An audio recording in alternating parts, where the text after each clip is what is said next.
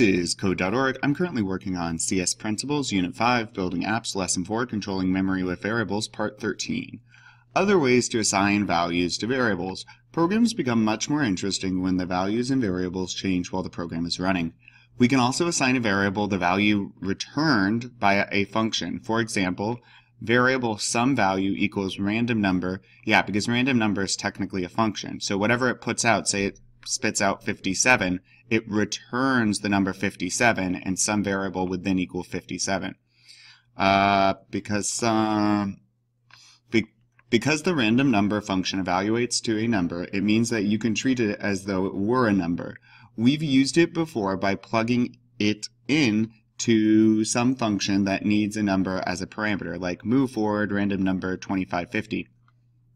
Because the random number function generates a new and different number each time it is called, one thing we could not do before we had variables was generate a random number and use the same number for two different things, right? Because each time you call random number, it gives you a different number, unless you create a variable that's assigned to that random number. Because when the program runs, at least for that single time it runs, that variable is going to equal whatever number that was, and you can use it multiple times.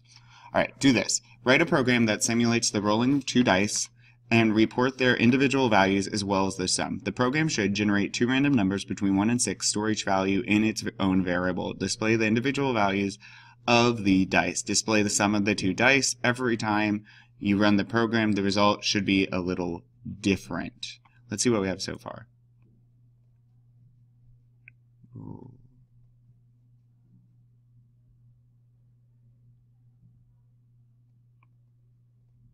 Okay, and they want it like this? Okay.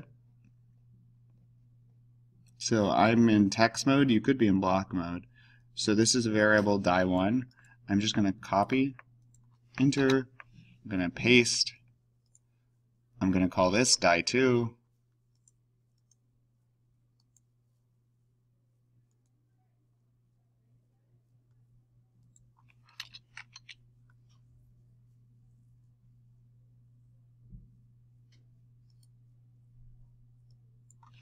And then they have this on a second line, so I'm going to write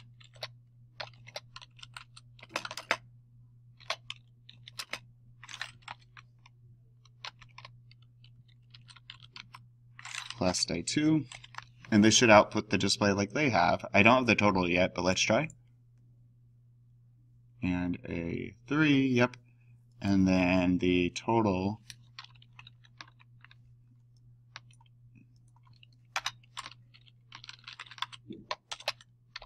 and then this will be a string for a total of. There's a few ways you can do this. They might want a variable, but it's not actually necessary.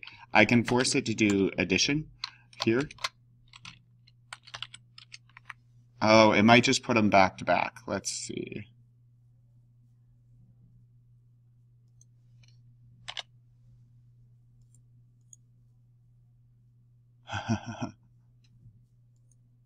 So it's a 6 and a 4.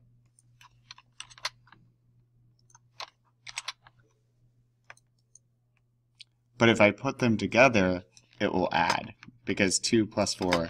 So if I put a parentheses around them, then it will add. I could also use, and maybe it would be better to do total equals die1 plus die2 semicolon, and then I could write total here. Because now I have a variable that's set to that. Ta-da! Awesome. Let's keep going.